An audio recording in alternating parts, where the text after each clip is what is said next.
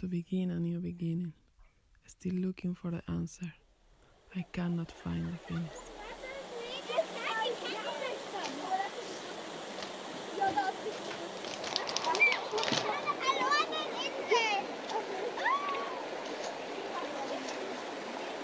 Ja, das ist zu tief.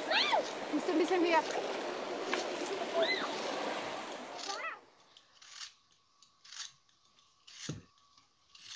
I'm not muted though.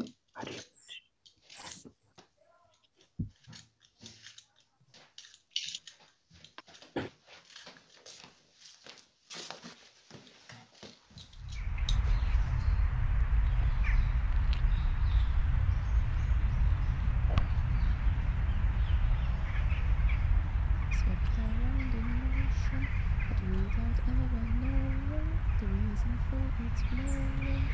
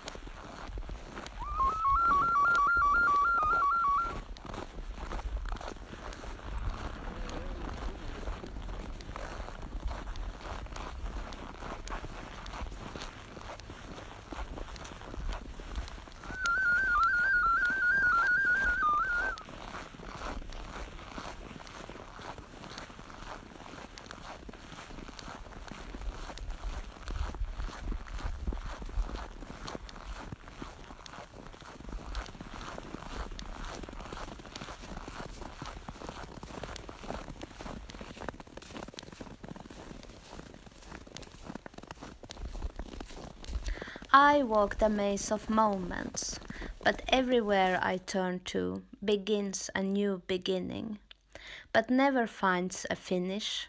I walk to the horizon, and there I find another. It all seems so surprising. And then I find that I know. You go there, you're gone forever. You go there, I go you're gone there, I forever. lose my way. I go there, If we I will stay lose my here, we're way. not together. If we stay Anywhere here, is. we are not together. Anywhere is.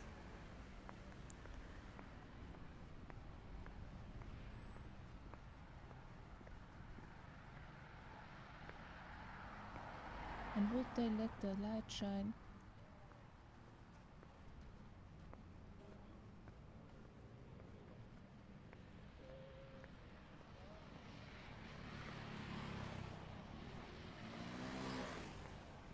The waves still keep on waving, and I still keep on going.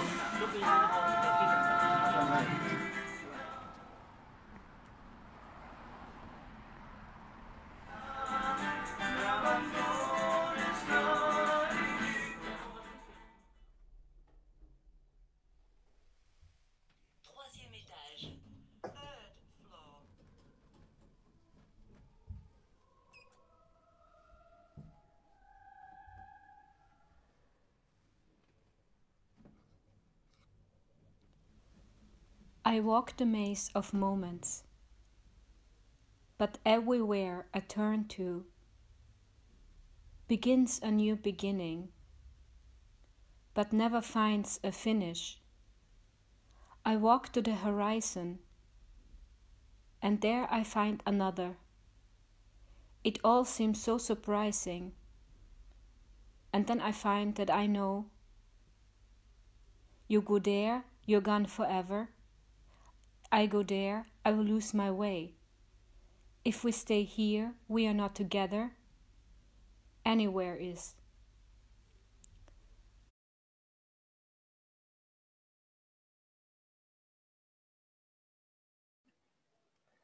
So, hello everybody.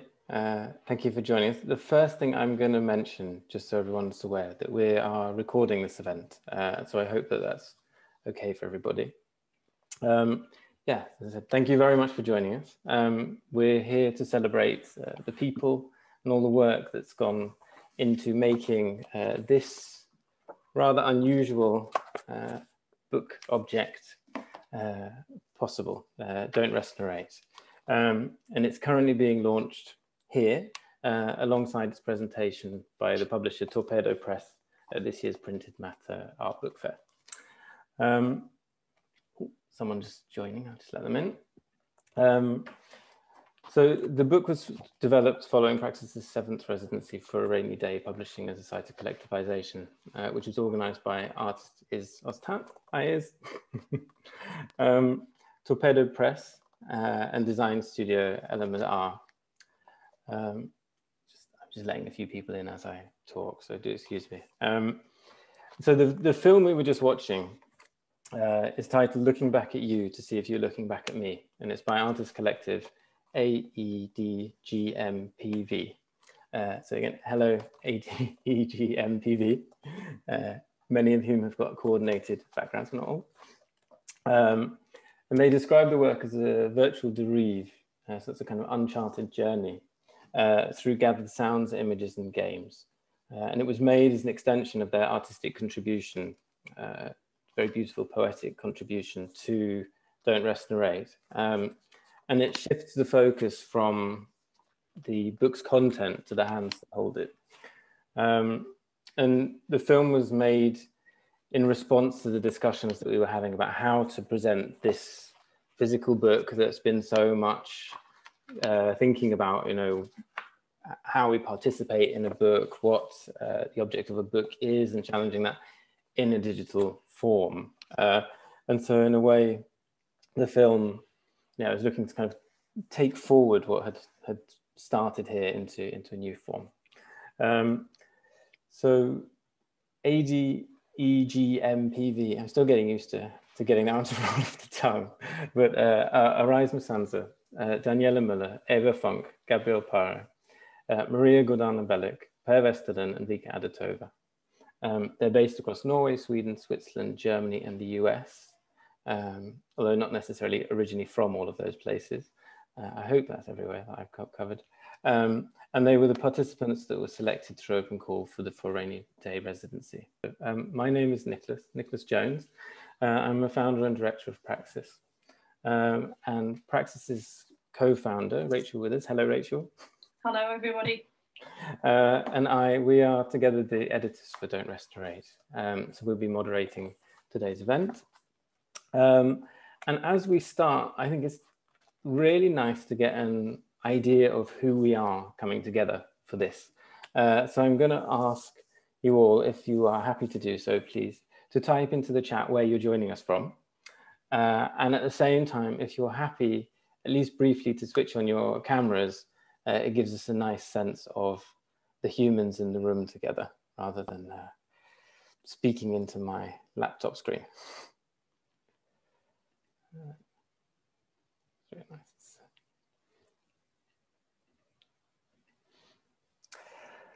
So lovely to see some faces I have never seen before, and some friendly faces as well. Well, not that faces I haven't seen before aren't friendly, of course, but, but really nice to see so many people joining us. And let me just add about Praxis. I mean, for anyone who's not familiar with Praxis, we're an arts and culture catalyst is how we're describing ourselves at the moment, based in Oslo. And what we do is look to create supportive environments for creative people to develop their practices and their careers through practice and exchange. So I would like to say a huge thank you to everybody who contributed directly and more supporting to making Don't Rest Narrate possible. And I'd also like to say thanks to Arts Council Norway and to Stiftelsen Fritt, whose financial support made the printing and production of this actually possible. I'd also like to add a very special thank you to Guttorm Guttormsgaard, who sadly passed away in 2019. Guttorm's incredible generosity and warmth gave so much to the project and to the residency that it stemmed from. So for the launch, we've got a variety of interesting activity. We've got some short talks relating to publishing and collective practice from Isostat and Elef Pressata. Hi, Elef. And we've got perspectives from the book's contributors and a chance to ask questions and converse all together. And then we're going to finish up with the participatory game led by AED, GMP, and V. But right now, Rachel and I are going to spend a few minutes to summarize some of the key ideas and contents of the book. So I'm going to hand over to Rachel to share a presentation. Okay, this book really sort of brings together three subjects, sort of three areas of practice and thought, which are so enormous and diverse that there's no really simple way of kind of Venn diagramming them. And so what we've attempted to do here is just to sort of create some kind of placeholders that give a sense of what the book is aiming towards. As I think Nick has physically demonstrated, this is an unusual book simply in terms of its structure. It's a book in three parts, and here you can see an aerial view of it. The aerial view is a little bit deceptive. It makes this look like this is a relatively slim volume. In actual fact, it isn't. It's nearly 200 pages, and it measures about 1.5 centimetres in thickness. And its contents are very diverse and really aim to think about meeting points between these sort of really these subjects, art, publishing and collaboration, that are immensely difficult to tease apart. And so the book and its contents kind of interweave from one of these words, one of these areas to another in a way that's very, very difficult to extricate. But I'll try and point towards some of its directions and give a sense of its contents here. So the book exists in three parts. It consists of originally created writing and image and text work that reflect the character in part of the creative residency out of which the book originally arose. Our collaborators, who will be speaking to you and inviting you to work with them at the end of this session, were together for Oslo for about a month, give or take, working together and developing a wealth of different ideas, developing their individual practices, at the same time forming a highly cogent collaboration, which is really the trigger for this book. It's interesting thinking about the book in relation to what's, and I'm keeping my eye on the clock and realise I need to move on fast here. But I think it's really important that we reflect on the intervening experience of the human race, really, from the conception of this book now to its launch. Finally, the edit was completed about 9 months to a year ago, and so this has existed in print for some time. But one of the things that it reflects on is really a series of comparisons and contrasts and reflections on both the integration and the differences between the worlds of the digital and the worlds of the real, and in particular the realities not just of experiencing art in 3D, in real life, in an embodied way, of working with other people in an embodied way, but also the digital dimension of that. And we've learned, thanks to COVID, just how critically important digital communications are as well, whilst yearning in a way for quote unquote the real thing, for those embodied experiences. So this is just one theme of the book, and the book itself is designed to really highlight the physical nature of interactions with books. The publishers themselves, Torpedo, pose the question, you know, their criteria, their reflections on publishing. How does the book smell, feel in the hand, lie on the table, appeal to the eye? Within the book, there are experimental texts that bring image and text together and which probe the poetics of image and text, and the use of that kind of language kind of against the grain, against its own grain of sense. Equally, there's some quite pragmatic contents here, which are reflecting on the politics, the social dynamics of publishing, definitions of publishing, issues within publishing in its many forms, both digital and physical. And Is herself, I'm sure, will have more to say about this in her presentation, which is coming up very soon. Is herself has produced a kind of diaristic text for the book, which both reflects on ideas and interactions and gives a sort of chart of the residency. We have Oscar Kay's contribution, which is almost a kind of an individual's guide to questions of copyleft, copyright, the idea of a project fork, publication declarations, free cultural license. In addition to this, though, we have a large strand of discussion focusing in on collaboration and the dynamics of collaboration. Contributions from Eva Weinmeier, her essay Library Underground, a reading list for a coming community. Mariah Lind has very kindly allowed us to republish her text Collaboration 10 years down the line, where she concludes by reflecting that maybe it's time for us to reformulate solidarity and collectivity, invent something new. Guttorm Guttormsgaard is represented through a two-part interview with the art historian L.F. Pressdotter, in which, amongst many other strands of Guttorm's thinking and work and his amazing archive, he reflects on the dynamics of the book and the way in which the book itself forms an almost paradigmatic example of productive collaboration. Also contained within the book, we have an introduction which points in many, many directions to the polemics and the problems and the issues within art, collectivity and publication. We have an expanded reading list at the back of the book, including both websites and suggestions for further reading, books that we've found useful. And in addition to that, a response to the residency group's activities that was kind of catalysed by the art historian Martin Berner-Mattison, who's going to be contributing to the talk later on. The publishers have written a short contribution.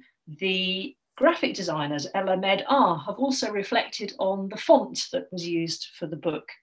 And we have, lastly, but very much not least, an image text work by the artist Hannah Hearson, Yellow, a Monotone monologue, which is a very moving, a poignant work that intersperses through this whole complicated kind of concertina of a book, and is a reflection on a really extreme experience of grief in her own life.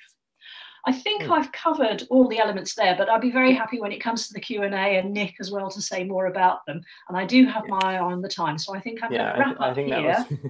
That was a good run through because of the fact that we had time being of the moment. But I think the only other thing I'd like to add on top of that really is that this book has not aimed to be a full comprehensive survey of the subjects. Rather, it's a kind of a project in movement. It's been a learning process in of itself, and that we see it kind of as a strong starting point that invites others to join, and kind of has been an experiment in thinking about how you bring these different elements together. And somehow in this presentation, in a way, separating them out allows us to address them, but in many ways throughout the whole book, they're really actually all interwoven. So many of the things you talked about could be in any of those sections. Absolutely, they're inseparable. It's a complex weave. It's something of a spider's web, and we're hoping it's a spider's web that this could help people think about how it might be expanded, how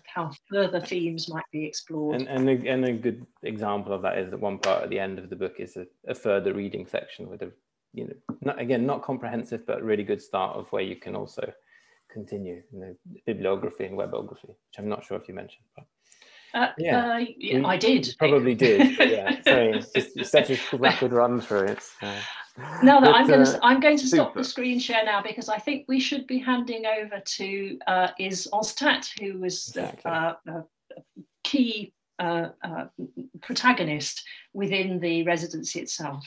So, would you like to take the mic? Thank you. I'll be thanking at the end, and I think we'll be thanking each other a lot throughout the presentation. I want to use my time to reflect on the maybe initial part of the process that led to the book, and since the time we spent together, the people that I'll refer to as the group has worked together much further. So I'll be focusing more. I'll start from our collective experience at the beginning. Upon Nicholas's invitation to lead a month-long residency in September 2017 in Oslo, I suggested a residency titled For a Rainy Day, Publishing as a Site of Collectivization, departing from my own practice. And through an international open call, Vika, Maria, Eva, Arais, Daniela, Gabrielle, and Per joined the residency. There was no expectation of collective production since the participants have not chosen each other, but they were brought together through an open call. And very unexpectedly, the group has been able to act collectively almost immediately. And I'll try to reflect on the context within which this immediate ability to act collectively arose, and we'll try to also think what else, and we were definitely very lucky and some of it was alchemy, but what else was there that also maybe allowed for this to happen. My humble contribution was that I tried to invite group dynamics in which everyone was encouraged to contribute to shaping processes and experiences as equals, respecting and caring for each other's input. Even before we met in Oslo, we started creating a reading list with everyone's input and started dialogues from there. And at the beginning of the residency, everyone presented their work and we discussed text. We spent the first few days tuning into each other's subjectivities, practices, and skills. And when the book came together, I found a beautiful definition of subjectivity in the glossary of Martin Werner Mattheson's contribution to the publication called A Joyful Struggle. And this contribution was shaped upon the group's invitation to Martin with the group's involvement somehow. So subjectivity here is defined as consciousness plus biography plus language plus stories plus agency plus desires plus beliefs and plus more. So everybody brought a lot into the process from their lives. And I'll start sharing my screen here just to give a sense of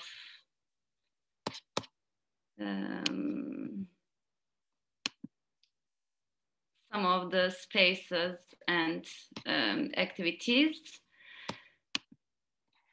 In the first days, we experienced having 7 different languages between us. None of us communicated with the others in our mother tongue, and this diversity could have contributed to creating a dynamics that supports the invention of a language of our own and new rituals and games. So not having a already established common cultural background was also possibly contributing to us being inventive with each other. We had a very welcoming and enabling arrangement in terms of spaces available to us. We used the Praxis office as well as the house provided by Praxis, where I and Eva were staying and where we could have meals together and with other guests. We also had many site visits and were given opportunities by different initiatives to respond to their spaces and resources. One of the first topics of discussion was reflecting on the frameworks within which we practice. We asked how cultural producers could sidestep cultural production mediated by public and commercial institutions through strategies of negation, withdrawal, and opacity. These discussions were accompanied by derives into the forest and onto the sea.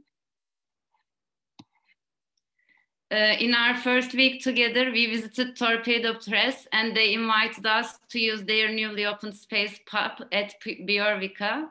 In trying to figure out how to respond to the new development site, the group came up with a performative action called It's a Good Exercise, which required tuning into each other, moving together, learning by doing, and reflecting on the collectively articulated experience.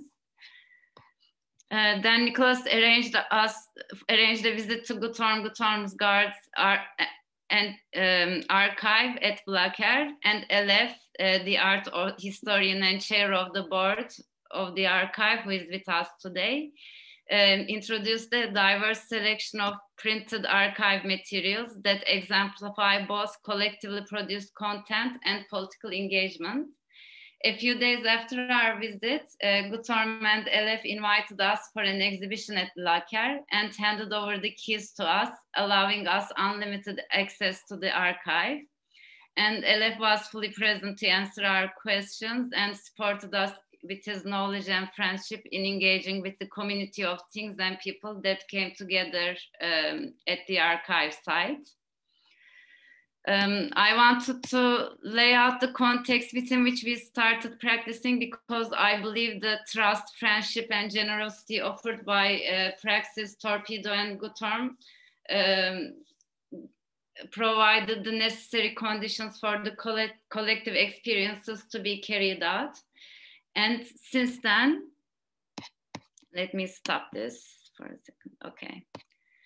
And in the 3.5 years that followed, Vika, Maria, Eva, Arais, Daniela, Gabrielle, and Per continued their collective work, mostly working at a distance via internet. I want to mention a few qualities of their collective work, which I have been observing and learning from, and it is very poetic, and I'll be very, like, how I will speak about it now does not do justice to that, but bear with it.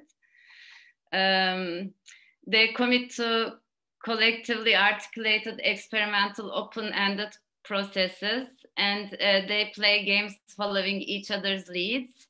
This can be as simple as turning things, paper, words, sounds in a circle amongst themselves. Then they rigorously reflect on what comes out and give it form. In the performative processes they embrace chance, association, and improvisation. They have a commitment to playing together as well as sharing skills and responsibility. Over the years and in the process of working towards the book, it has been very impressive to see how a different person from the group has been responding to emails on behalf of the group. I think this division of labor and responsibility is what makes their collective work endure. And they started referring to themselves as VMEADGP as their work developed beyond the residency period. And I want to end by referring to their contribution to the book titled Looking Back at You to See If You Are Looking Back at Me, and quote a few parts from how they position their own collective work. The collaborative process is necessarily unfocused and pays attention to the peripheries.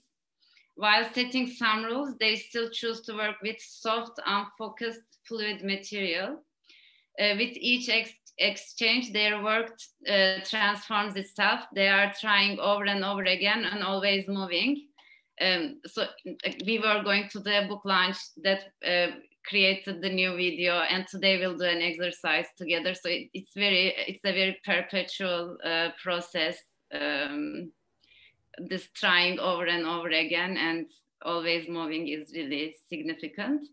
And they invite others to contribute and take part in their processes. In the case of the book, they invited Martin Berner Matheson and Hannah Hyson, engaging in a close dialogue with them in shaping their contributions. And today, at the end of the session, they'll expand the invitation to you to play a performative game with them. And I want to thank everyone who has made possible and contributed to all the processes that shaped the book and continues beyond it. Thank you.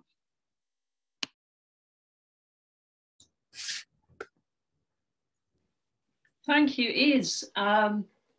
I'd now like to hand over to our art historian, Oslo-based art historian, Elif Prestato, who's going to say a little bit about Guttorm Guttormsgaard and his relationship to the book, to printing, to collaboration, and to cultural practice. Elif, would you like to take the mic? Thank you, Rachel. Hi, everyone. Good to see so many familiar and some unfamiliar faces even. Yeah, so Rachel and Nick asked me to give a brief presentation of Guttorm's concept of the book as a paradigm example of collective production. And as this really is the starting point of the conversation between Guttorm and me included in this book that we're launching today, I'm gonna quite simply start by reading from that text. I'm going to share my screen with you because I've prepared some slides. Okay, so this is what it looks like in the book. The conversation starts by me asking Guttorm about his relationship to books, to which he replies. Books, the printed word and image, are the most important things of all for me. Every time I pick up a book, even if it's only a humble-seeming item from a flea market, it is as if it buzzes with all the voices that contributed to its making. Normally, only one individual gets his or her name on a book's title page, but a whole orchestra of inventors and craftsmen have made it possible. The people who made its paper, its fonts, or its printing machines, its designers, reproducers, typesetters and bookbinders, and many others.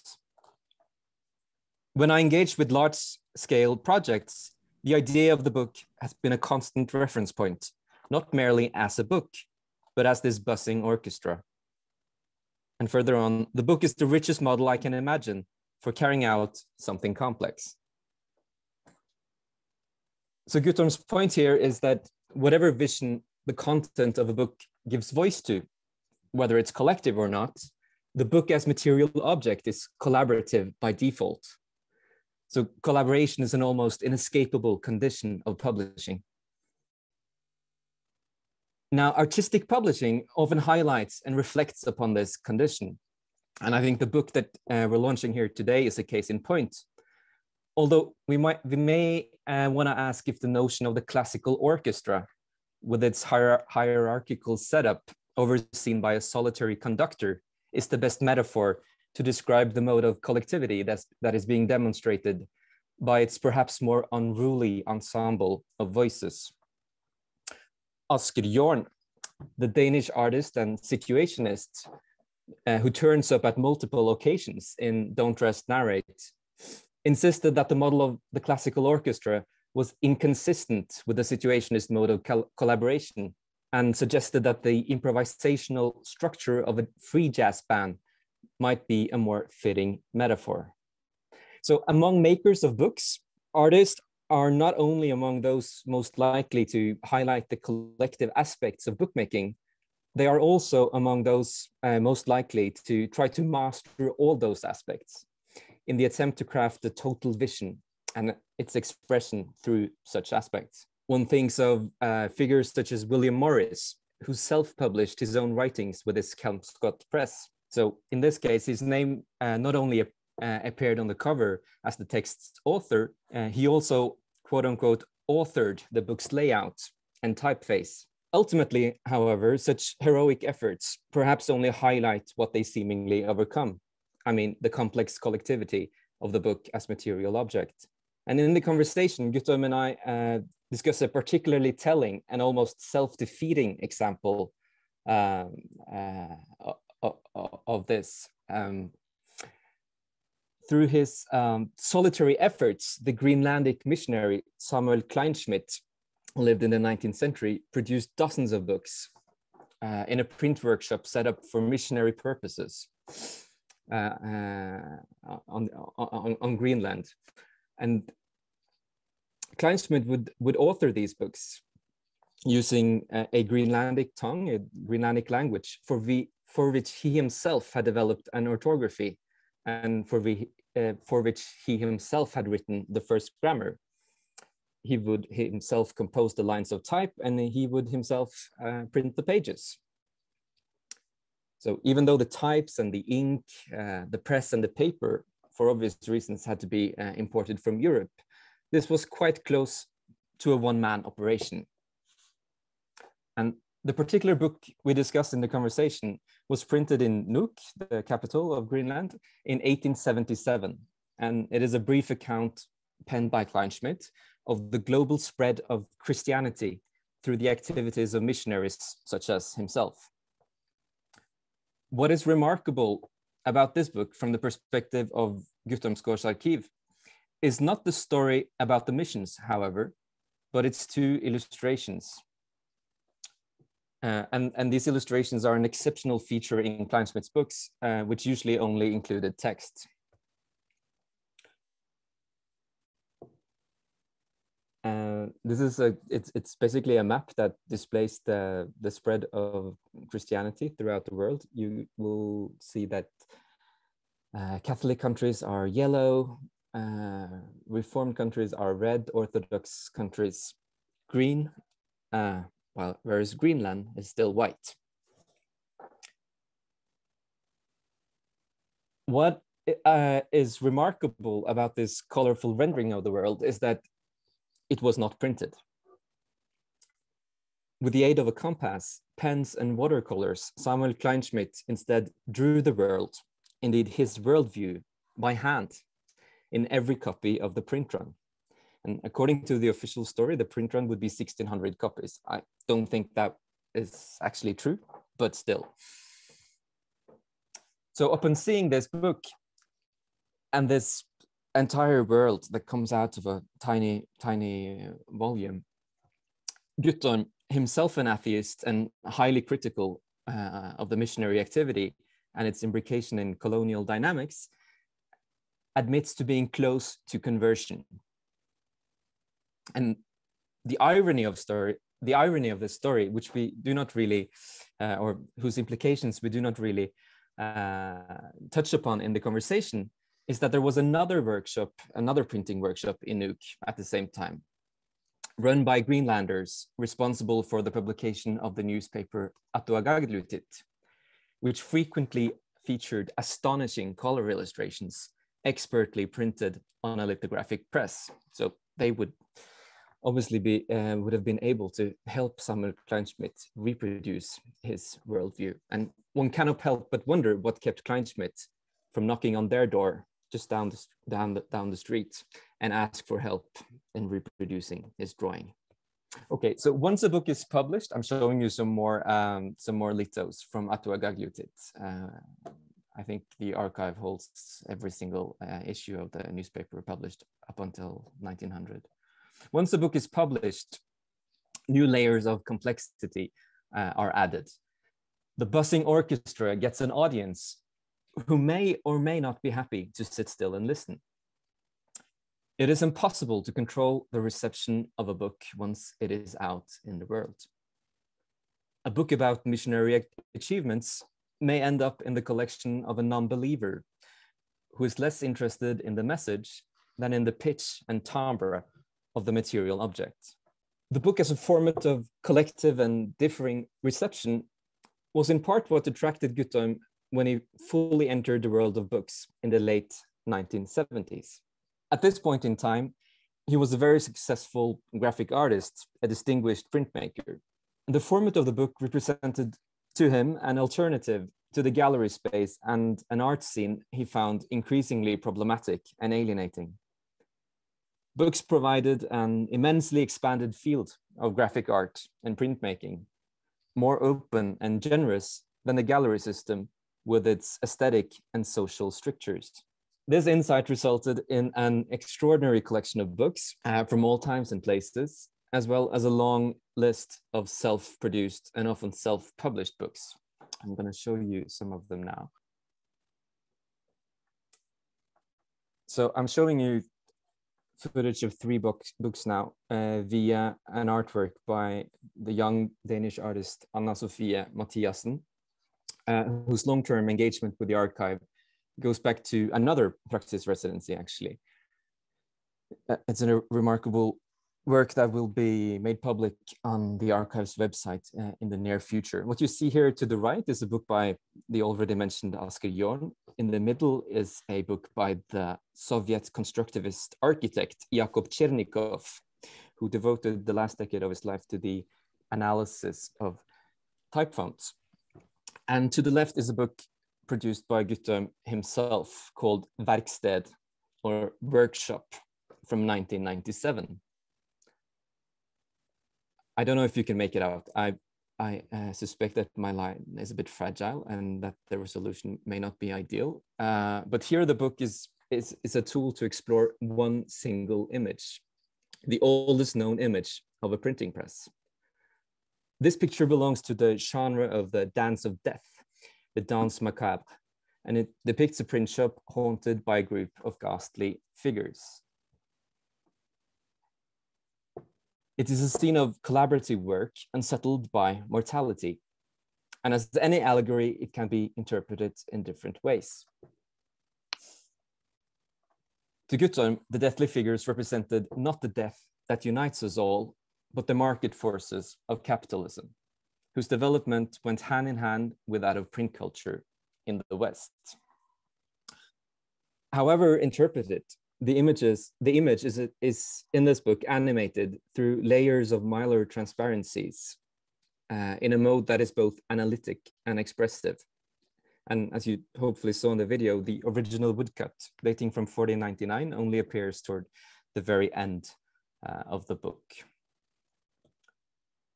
The occasion for the making of this book was an initiative by Guttorm and others to establish what they called a workshop library, so Verksted Biblioteket, in the National Library of Norway. A library, Guttorm insisted, should not only contain knowledge inscribed in books, but mediate the material, social, and creative complexity of books. It should be a stage for a myriad buzzing orchestras. Now, a workshop library should obviously include its own printing workshop. And in this 1994 news clip, Guttorm is posing with what is described as the Rolls-Royce of printing presses, which he wanted to donate to the National Library exactly for the purpose of setting up a workshop library on their premises. Now, this idea never came to fruition there, but today, as we're working towards some form of institutionalization of the archive, we're trying to resuscitate this idea of the workshop library. And I've suggested that a workshop library should not only be seen as a library equipped with the workshop and printing tools, but as a library where the books themselves are seen as tools to tune into the buzzing sounds of a multiplicity of ensembles. So I think such a library would entail a fundamental reconceptualization of traditional library models. And perhaps it's a utopian idea. It's briefly touched upon in the conversation between Guttorm and me included in the book. So it's mentioned there, but I think more importantly than this mention, I believe its ethos or attitude resounds throughout Don't Press, Narrate as a whole. So whether consciously or not, the buzzing orchestra resonates in the book's restless narration. So that's what thank you. I'm excited to be here with you today. Elif, thank you very much indeed. It occurs to me that folks who are attending this online event may well like to learn how they can stay in step with news from the archive, from the Guttorm Guttormsgaard archive. And I'm wondering, could you potentially drop a link or maybe a couple of links into our chat column so that those who'd like to learn more can find out more from the archive itself? Indeed, I'll do that right away. Thank you. Now, though, I'd like to hand over to our residency group themselves, and also to Martin Berner Mattison. And I'm thinking, Nick, here we've got a little bit of sort of on the hoof planning to do, because we have a short contribution from Martin, but also a coordinated contribution from the residency group themselves. And I'm wondering what order this should run in. Within the book, we have a text that was constructed as a response to the residency by Martin Berner Mattison. And I'm wondering, Martin, if this time again, it might be appropriate for the group to make their presentation, and then if you would like to respond to it afterwards and contribute your thoughts. I appreciate that I'm slightly putting you on the spot here, but is this a good arrangement, folks? If you'd rather work the other way around, then evidently that's fine as well. Martin and maybe Iz, on behalf of the group, would you like to plan the agenda? Yes, that's great. First of all, I want to say thank you for being invited to be part of this, and I want to say a few things just about the publication. I find it as a complex, colorful, and interesting publication. It's sort of like a little wunderkammer of ideas, both visual, textual, and discursive, and associative. And I found parts of the book very interesting reading through it. I felt it had an impromptu and playful feel, even if the subject matter at times could be forceful. It's wonderful how some of the publication's texts talk with each other, while leaving enough space for my own internal dialogue. As a reader, I sensed being positively activated by the design and layout of the book, both on the side of the content and the materiality of the publication. And I don't know if I had some personal curiosity that was awakened when reading the text, the case studies by Elif Pressæter and Rachel Withers, as well as the text, the Library Underground, on the radical publishing and pirate publishers. So that was my sort of general comment on the publication. But it was also very interesting for me to learn more about the residency that was sort of the initial, that my text took as a point of departure. So, yeah. Martin, thank you very much indeed. And in fact, what you've called attention to is the one thing that, the one element in the book that I didn't actually mention in my overview, which is that there is also a section with a series of 16 case studies relating to art and publishing and collectivity, which look at a series of in some cases, very well known, and in other cases, less well known examples that kind of fit into our kind of non-Venn diagram that this book is describing. Such as, for example, a short section talking about the publication that didn't happen, Dada Globe, through to much more recent examples of artists and activists working at the conjunction of collaboration and publishing and art practice. For example, the organisation Art is Open Source. Araith and company, Daniela, Ava, Gabrielle, Maria, and Per and Vika, are you ready to take over the mic? I'd like to hand over. Yes, thank you, Rachel. So hello, everyone. This is ADEGMPV speaking. We decided to talk about our working process and share it at the same time. We have given each other questions and answered them collectively. We will now read the questions and answers. The person who is reading is probably not the one who wrote it. How to know when to finish? Never stop. The end of something is weirdly always a beginning of something else. The page is full.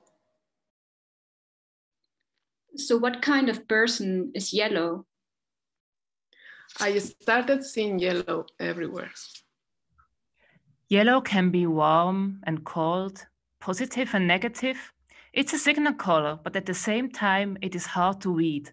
Yellow is a friend. Yellow is a potato. Yellow was born when we learned that the publication would only have 2 colors. We chose yellow and black. Later, we learned that the publication actually could be printed in full color. But then we had already created a relation to yellow and we stick to it. How to move without a center? Moving goes in waves. It needs a lot of repetition to see what stays in the end. It's a slow process. Echoing. Sometimes the waves keep coming even after the wind has died. You have to be ready to endure. It requires constant balancing, bringing in but also holding back. Words get translated, differently interpreted, forgotten even. The glossary becomes an anchor. You might feel that the collaboration has run out of fuel. And then another member in the group starts whistling. And then you feel like, aha, that was what we were doing. I like that. Let's continue. What role did time and space play in the publication? The space is endless. We are spread out and together at the same time. We have been physically separated for quite a while now. Our way of talking with each other is influenced by online communication. Technical problems take time away. We meet in the virtual space. We see only a glimpse of each other's lives. There is organization and chaos at the same time.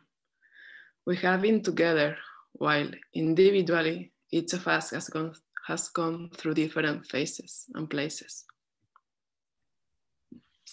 We unavoidably have changed over time, yet we try to embed our way of working as much as possible in whatever situation we are in.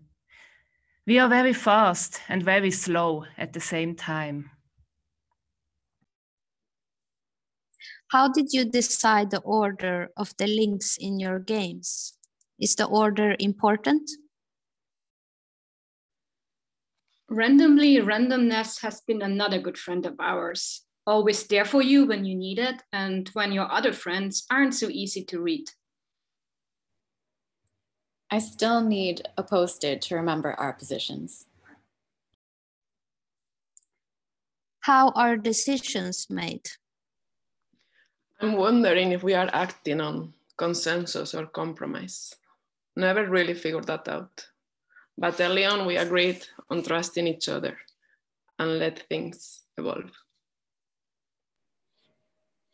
I can sometimes have the feeling that everyone else in the group has agreed upon something and all know something that I have missed out on. During a Skype, for example, a name of a software can be mentioned and 2 or 3 members can start talking about it. If I don't recognize the name of the software, it leads me to think that I haven't read a WhatsApp thread carefully enough.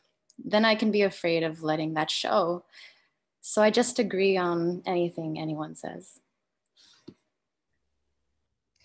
But I think that is something that comes with all groups of people. One always feels included and excluded at the same time. Chance is often prevalent. Where is your voice in this? I'm not really looking for my voice in it. I just know it's there and was shifted into something else, and that's liberating. Just because an individual voice can't be heard, it doesn't mean it's not there. Our individual voices have become a seven-legged cat. The good thing about working in this way is that our voices merge together all the time. And somehow, sometimes, it feels like you can't talk louder. Like 7 oceans or 7 islands? Well, as important as thinking about one's voice within a collective is understanding when to be silent. Silence is an important tool sometimes too. How have you generated your working methods? Archipelagic thinking meets office tools. We look at each other and into ourselves. The relationship between us is the working tool. Nothing is precise and everything is fragile. Always taking certain regulations as a starting point to change rules. What was the most difficult thing while working with this publication? We have a body of 7, which sometimes moves very slowly. I'm used to being quite quick by myself. I need to get adjusted with the speed and learn to be patient. And the Zoom meetings have been difficult because when you say something, it is as if you talk on behalf of all 7, but you only speak for yourself. And honestly, I don't know what the others think. So sometimes only the fear of the awkward silence gives me the motivation of starting to speak. What are your future plans? How to move forward from this? To answer that would require a kind of collective rest, a shared debrief, or post-mortem. I'm not sure we should do this as much as I'd also like to just give it a rest and play cards instead. But I'm scared that this could be the end. Even though we can look back at the vast body of work, I'm still not sure what holds us together. But it feels like a serialized novel that always ends with a cliffhanger, and I'm excited to see where it leads to. How elastic is the chain? Like all chains, sometimes it can get kind of rusty, but you just need to add some oil. Linkages don't have to be fixed. Where are you carrying to?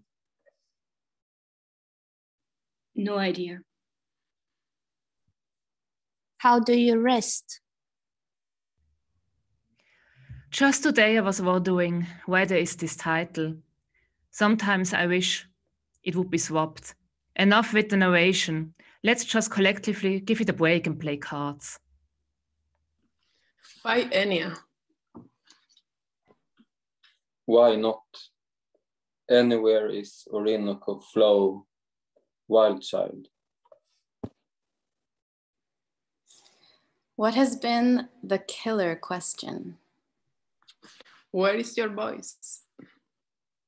What will you do? How are you? What time can you Skype?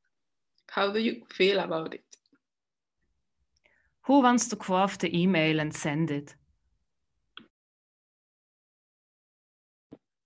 Will you continue working as a collective?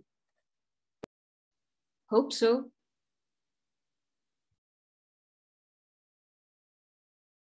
How do you edit texts or other material? Sometimes it could happen, then you start a sentence, and in the meantime, somebody else is already finishing it. What did you expect the publication to be like? I have no idea what the publication will turn out to be, since I never had an overview of it. Many mails have been sent and replied to over a few years. I'm a member of a group that was commissioned to do an artistic work for it, and the group decided to commission 2 additional people. That made it more blurry, but also more distinct at the same time. What's your collective name? ADEGMPV. You can sing it. It's like the ABC. So yeah, that's it. And if you have questions, we are going to have a Google Doc game in the end of the book launch, and you're really welcome to join us and to play with us. And you're invited to ask us and the others about everything, and there will be answers. So feel free to answer any question and also share with us your thoughts. And I really would like to take now this time to also say thank you to everyone involved in this project. It was like a really incredible adventure. And also the question about, do you think if we will collaborate together? I think it's also a question to all of us here in the chat. And I hope that everybody is also answering, hope so. So thank you. It's a really nice way to experience your process and think about things you've been dealing with. And it's a nice way, I think, also for us to now lead into, first of all, conversation, comments, questions between everybody that's here before stepping over into the game that you guys mentioned. So I would like to, I think there can be also discussion between the various parts of us who have been involved, but I would be very happy if anyone in the audience has any questions or comments or things that they would like to bring up at this point. And if you find it difficult to speak up, you're very welcome to write, I have a question, or I would like to say something in the chat, and then we can moderate and move it over to you. So. Nick, can I ask a question of the audience? My understanding is that I have a comment from the publishers Torpedo, who've said that that the book, they say their book gains new meaning by virtue of the different contexts it will be part of. It should now have been presented side by side with other books in a hot, sweaty, crowded room at PS1 and been held and explored by many hands. And I was thinking, crumbs, has this really happened? Folks, can you give me, are Torpedo correct in thinking this? I mean, I'm hoping everyone's been staying safe, but... what they're talking about there is that it should now be being launched at the Printed Matter book fair, which takes place at the PS1 and would have many... But instead, it's being presented at the Printed Matter virtual art book fair, yes, whereby it no longer goes into people's hands and passes between. So you've allayed my fears there. But yes, I'm wondering. I don't know if anyone in the group as well would like to maybe give a flavour of how this is fitting into the rest of the event. But of course, Nick, the whole of the rest of the team who are involved in this would be very happy to answer questions, specific questions about the book. So. I have a question. I'm sure this was probably said in the beginning, but I'm wondering, did you originally say, let's have a collective residency experience? What would you guys like to do? And it ended up, oh, hey, what if we put everything in a book? Or was it, it's COVID? No, it wasn't COVID then. So, let's make a book. Okay, let's make it collective. How can we do that? I mean, it's really interesting to me. And maybe I didn't pay enough attention when I looked at the information about this meeting. And I was thinking, yes, putting art in books, what a great idea. And some of the original information, I think, said something like an exhibit is so short, and if you make a book about the exhibit, then later you have this artifact, you have this material representation of the exhibit. So what I saw today was totally or somewhat very different than that. So I'm kind of wondering, was the book like we had an amazing, crazy collective month, let's document it, or we want to make a book, let's do that collectively, if that question makes sense. Thanks. Thanks, Carol. That does make sense. And I just want to say hello, because I think we met before in an event called Praxis Development Forum about a month ago. So welcome back. I'm wondering if this would be good to hand over to a member of the collective to reply to. Would somebody in the collective like to talk to Carol's question? At what point did the book idea emerge? Maybe Nick as well, I'm sure. As, I sort of came in, you know, I was just following orders, I'm afraid.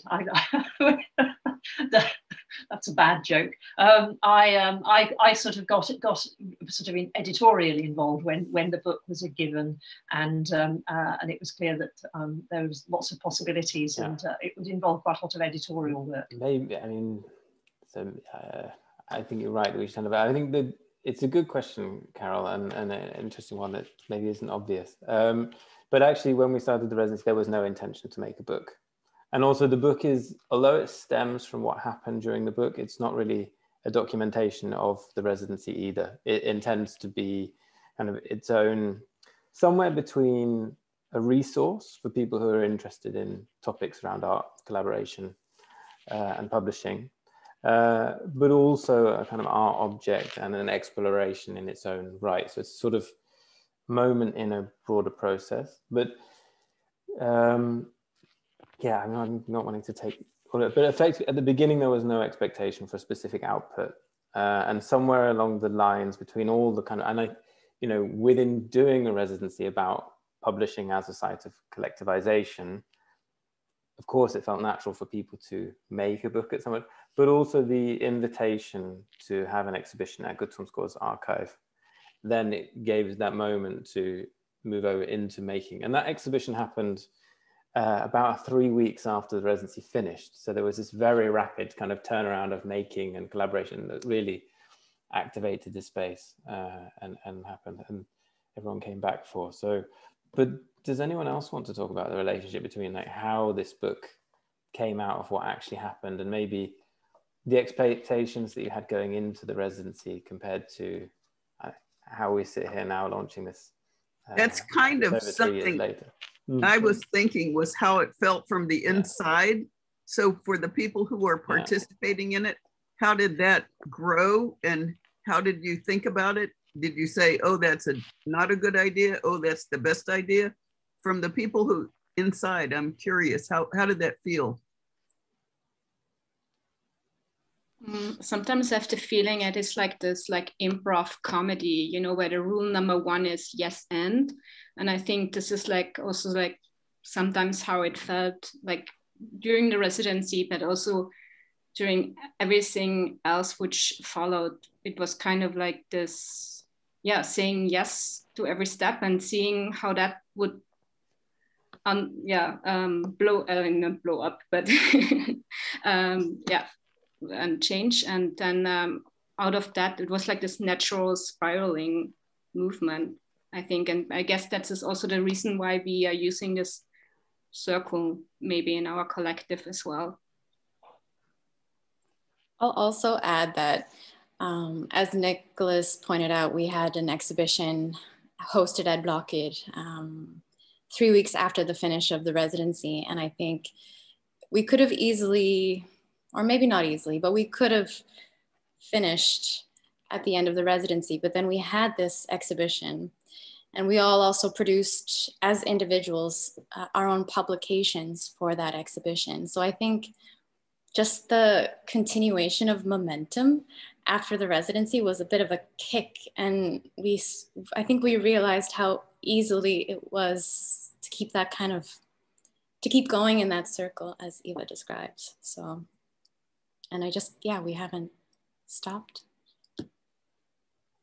And it's interesting that in a way that first publication that Gabrielle just mentioned was the format that felt right at that time, after, you know, meeting fresh and working together for a month, was actually separate. It was 8 separate publications, with then one produced by Praxis that was more kind of contextualizing what had happened and bringing kind of resources together, that then were deemed as one novel that, or one publication that sat together, compared to this one, which is then and sort of again a step forward in which the group have worked perhaps collaboratively to make a collective artwork, and then from that also, as you mentioned, invited Hannah Hirson and Martin Werner Mathiesen as extensions of that collaboration. And I kind of have questions about that relationship, for example, between Martin and the others and how that worked out. But I see that Vanessa has a hand up. So Vanessa, would you like to ask a question?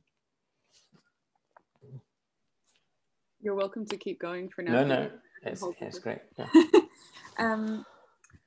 I'm not sure. Well, I was trying to formulate what the question was, but basically I was drawn to come to this event partly because I'm interested in what Praxis is up to anyway, but also this concept of the book as art, because it is, you know, sort of literature and visual arts and music and these things are all kind of have their different categories. And I was also recently in the particular PDF forum, I think that Rachel mentioned recently with Marty Mannen chatting, hi. And he also talked about an exhibition that he did, which was a book, and the book was the exhibition. And I hope he'll forgive me if I'm describing it wrong, but I loved the concept that you went to the exhibition space and the book was the exhibit. And so you were sort of reading the book, which had external links to artworks that he'd written short stories about. I think they were like romance stories, if I remember correctly. But that you went to the gallery to experience reading the book in the gallery space. So sort of altering the experience of the book, the idea of the book.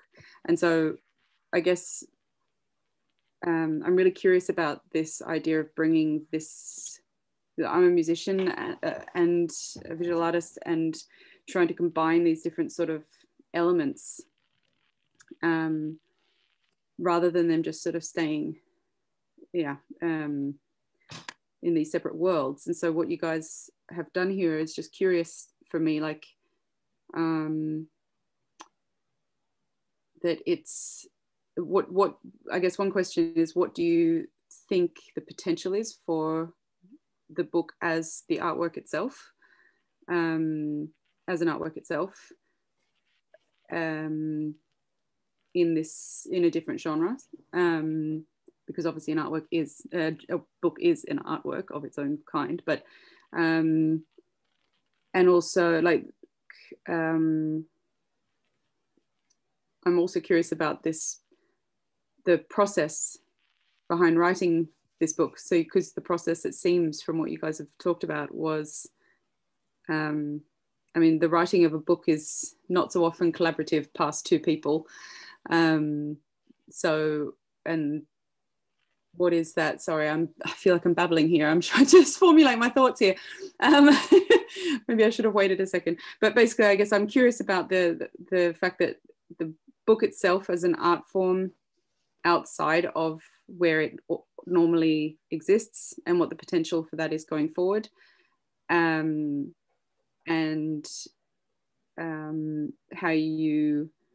what you think about the process and collaboration process of the idea of this book concept, because it was the tactile nature of things that really struck me, I think. I'm a very tactile person, and I love, and especially when it comes to books, the smell of a book, the feeling of a book, the way the sound of the pages turn and things like that. That's, yeah, it's really interesting to bring that forward in a new light. So I apologize for the babble there, but if anyone has any thoughts or comments on that, that would be really great. Thank you. I can maybe it smells pretty good, this book. Yes, Pear, off you go. I haven't actually done that before. Actually had a sniff, but it's a really good smelling book. I can vouch for that. Oh, sorry. Yeah, just could say something about the second question about the process, that for us in the residency, it was kind of like a fruitful confusion, I would say, that continued from the first days of the residency, because we didn't know each other and we didn't really have a set goal either, what to do. I mean, so it was like a process of first getting to know each other and then finding out what to do. And that's been kind of something that has continued since. And anyway, for me, like as a part of the group, also this publication has been a continuation of that also, because it's been hard to grasp what it will turn out to be all along. And yeah, there was like some comments about this in the little presentation we had. All this like communication you do, and there's so many people involved, and then we involved even more people, and it became like, yeah. But this kind of became something that anyway, that's my experience, that made us going forward. And to me, the book as it is now, like also how it is made, the material, or like the layout of it, it is a very good materialization somehow of how it's been from the beginning, I think. If I can also just comment back on that before anyone else maybe has something to say, it's interesting what you just said about the confusion in the process. Just the way that you guys mentioned something similar to that in your presentation also made me breathe a big sigh of relief in a way. It's sort of this thing that I think isn't, hearing people talk about the confusion in a process of any kind, even in an individual's artistic process, is always kind of encouraging and comforting to hear sometimes. But it kind of made me think in terms of a book process, not that I've ever written a book before, but hearing authors talk about the process of, you know, the floating ideas, which is also the same in other genres, I know, but you didn't know each other. So you sort of, it's almost like finding your characters for the book and working out where they're placed and what their goals are and what they're actually going to do. Kind of, maybe that's going a bit meta, but that kind of made me think of that.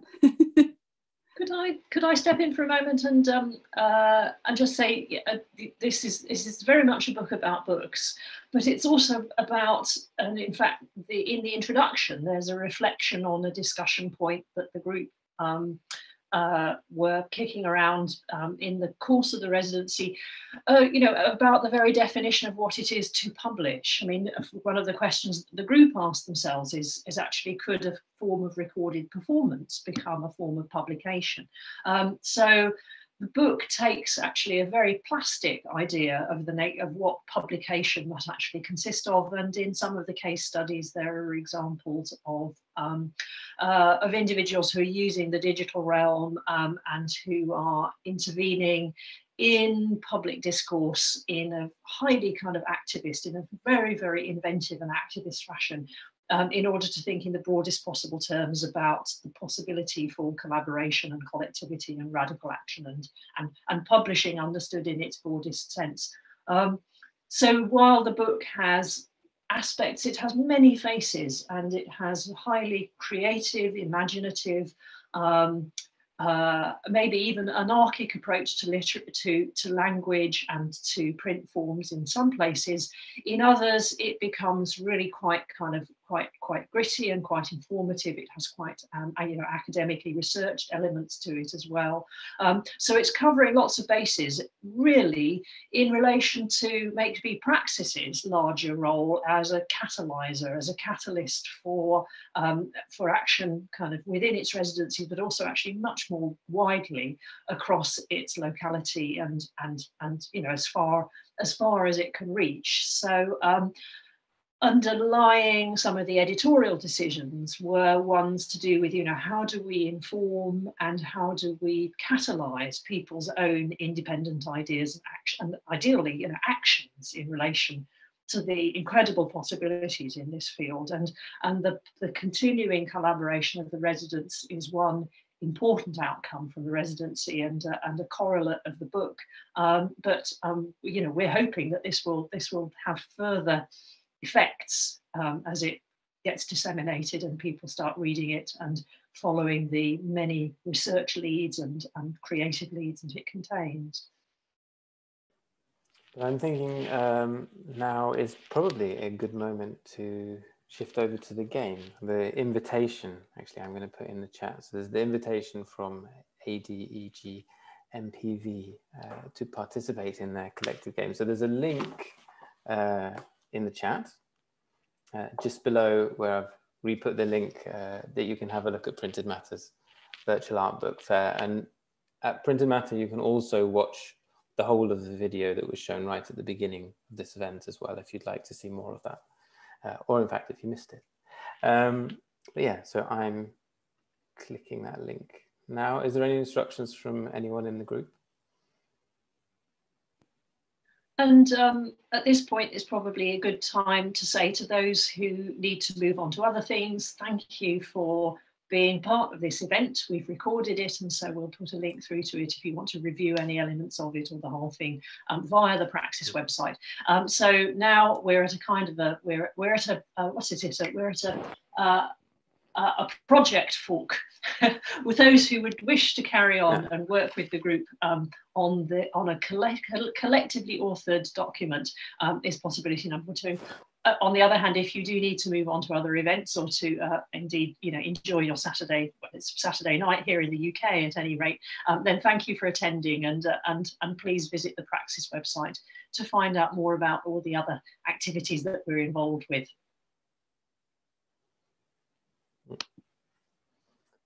Yes, so indeed, and so thank you for everyone who's presented and everyone who, again, to everyone who's been part of making Don't Rest Narrate possible. And then a huge thank you to everyone who's joined today. I hope at some point you'll get your hands on a copy of the book. Even though I do say so myself, I think it is well worth it. But yeah, and then I hope as many people as possible will be able to join the game now. But yeah, so thank you.